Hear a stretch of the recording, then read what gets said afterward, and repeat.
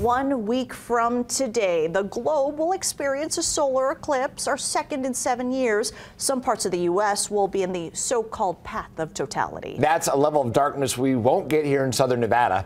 Fox 5's Les Griffin spoke with a local expert to tell us what we can expect to see or not to see on that day.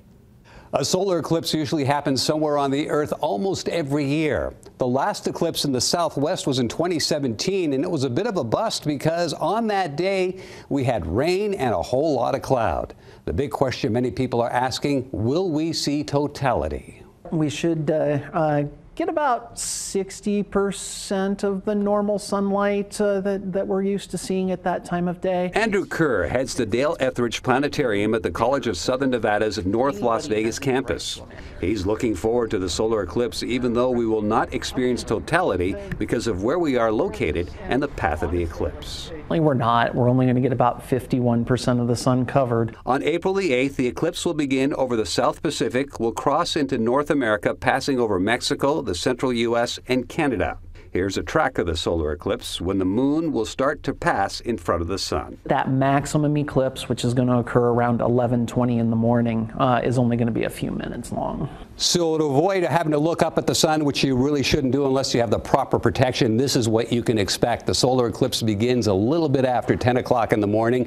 We are not in totality, so at best we're only going to see about 51% of the sun covered by the moon. And then by the time it's all said and done at around 12:30 in the afternoon, this is what will be seen up in the sky if you have the proper protection for your eyes. Our sky will darken closer to daylight that we experience around 6 o'clock in the evening at this time of the year, and that is the moment when the moon and the sun will align in the sky. The eclipse occurs because the sun is 400 times bigger than the moon, but also 400 times farther away. The entire moon covers the entire disk of the sun, and that's when we get a total eclipse. Usually with a solar eclipse, the temperature cools, but according to Kerr, it shouldn't by much. Even during totality, you might see like a 5 to 10, I guess, degree drop. But since we're only going to have about 50% of the sun covered, it might be noticeable, but for most folks, probably not. It's also important to remember looking up at the sun anytime is not a good idea, but especially during a solar eclipse,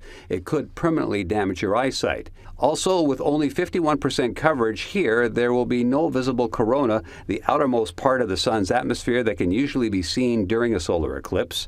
And finally, any chance of experiencing the eclipse will also be weather dependent. During the last solar eclipse in the summer of 2017, it rained and there were heavy clouds in the valley, so it turned out to be a bust. The planetarium at CSN will be streaming a NASA feed on the solar eclipse and will have special telescopes and even solar glasses available for anyone who wants to experience it. Les Griffin, Fox 5 News, local Las Vegas.